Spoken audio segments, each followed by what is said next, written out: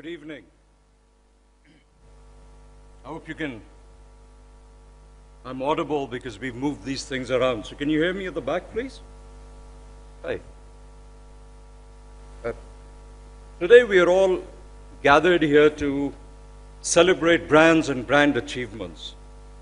In effect, this is a gathering of the finest brand builders in the country. And so before I start, I really do want to congratulate you all on your stellar achievement on managing the best brands that are there in India. Way back, also there would be a list of brands that would be published every year. That would be the list of the best brands, and the only way we'd get to know of them is that we would read about them in the newspaper the next morning.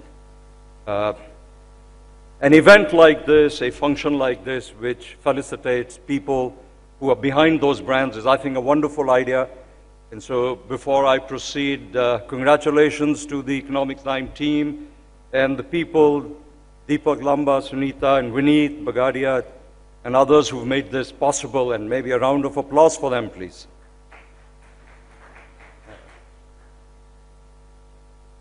I've been part of the journey of a few brands in India, managed a few in Asia, and managing a few globally.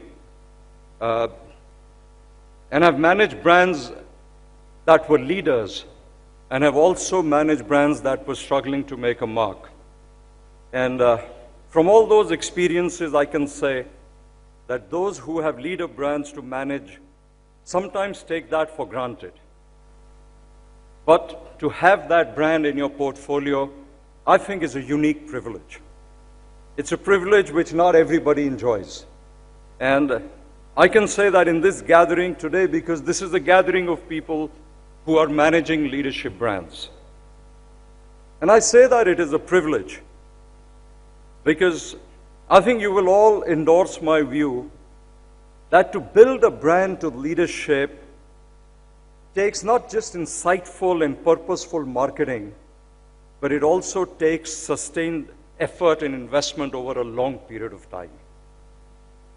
My belief is that it takes roughly about 25 years, or in other words, it takes a generation shift. When a child who is 5 years becomes 30, that's the time when I believe a brand moves from being a preferred choice to a preferred habit. Unless, of course, you're in technology, where, of course, these cycles are shorter. But if you talk of products or brands that are consumed in what we will normally call FMCG, I think that's what it takes. So if you have that, I believe it's a privilege, and to manage and build that brand is therefore another privilege.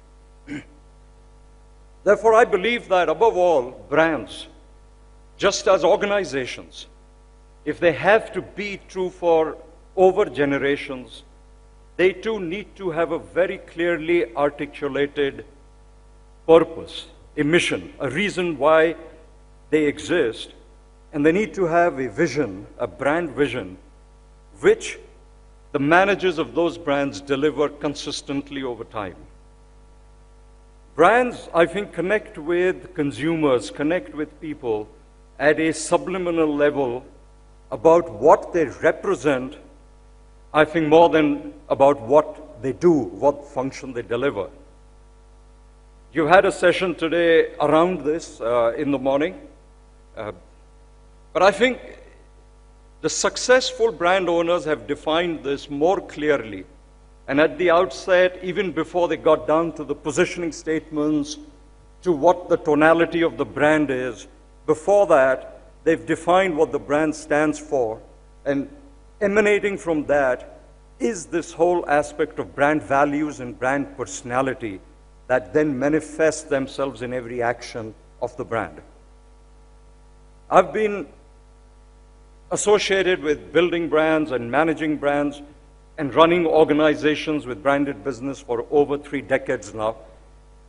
And I've seen that once you define a purpose which went well beyond functionality and which went well beyond a selling proposition, then the brand started to acquire an appeal which can go really beyond any national border, which can go beyond any ethnicity, because it starts to acquire an appeal which is universal in nature.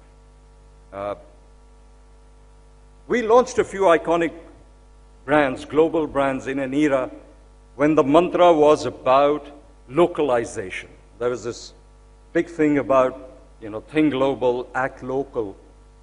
But this organization that I was with refused to do that. They focused on what the brand stood for, and the belief was that the purpose, the deeper sense of the brand, that is universal.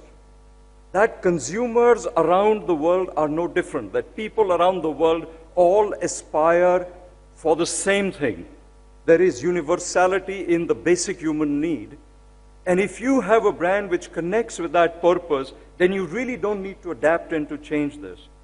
And the huge global success of these brands proved that that company was right. Mind you, I'm talking about brand purpose as distinct from the social contribution that a company or a brand will make. So this is not about CSR. This is about the purpose of the brand. And not for a minute am I saying CSR or the work we do socially is unimportant. But this is about brands that I'm talking. So I'm talking here of the need to have a very clearly articulated purpose that guides all the actions of the brand and around the brand.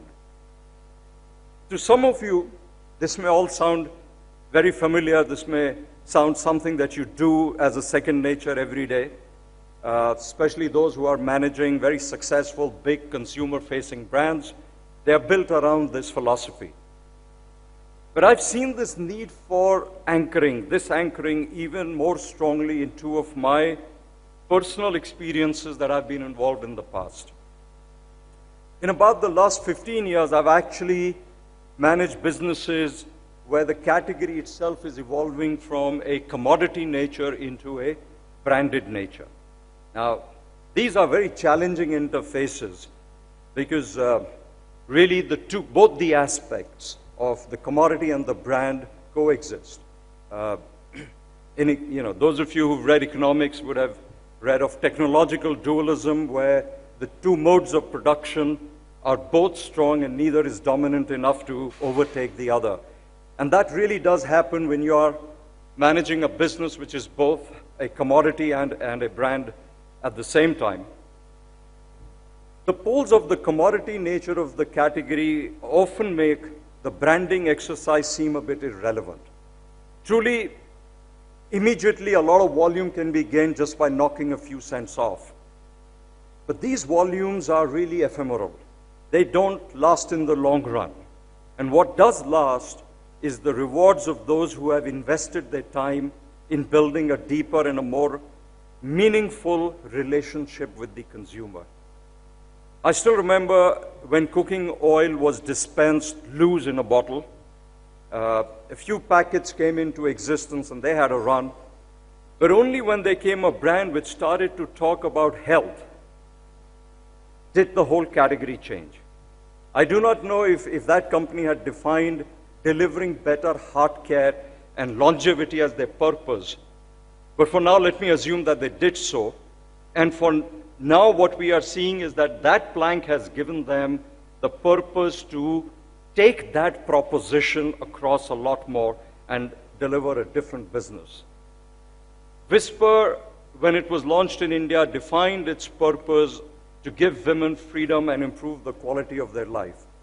And in a few years of their launch, not only did they overtake the leader, but they built a brand market share position which was close to 50%.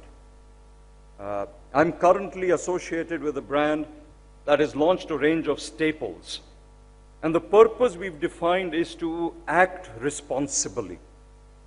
This is then translated into actions like we have partnered with pesticide and fertilizer companies like Bayer, United Phosphorus, to spread the whole idea of responsible farming before you get into responsibly sourcing, into partnership with government agencies like Atma, it is really getting into being responsible in every action that we have. So we have smaller packs and lesser plastic being used to be responsible to the environment. I started by saying that I've been part of several brand journeys, brands that connect our lives to the purpose. But the real thing is that brands outlive several generations of brand managers. So they get stronger from the contributions that the brand managers make to them in that journey. Today, we have all paused to celebrate the outcome of that journey in a moment that is called the ET Best Brands. Savor the moment, and my congratulations to you all on your achievements. May you contribute to be building stronger brands in the future, and may you continue to be blessed in your journey. Thank you very much.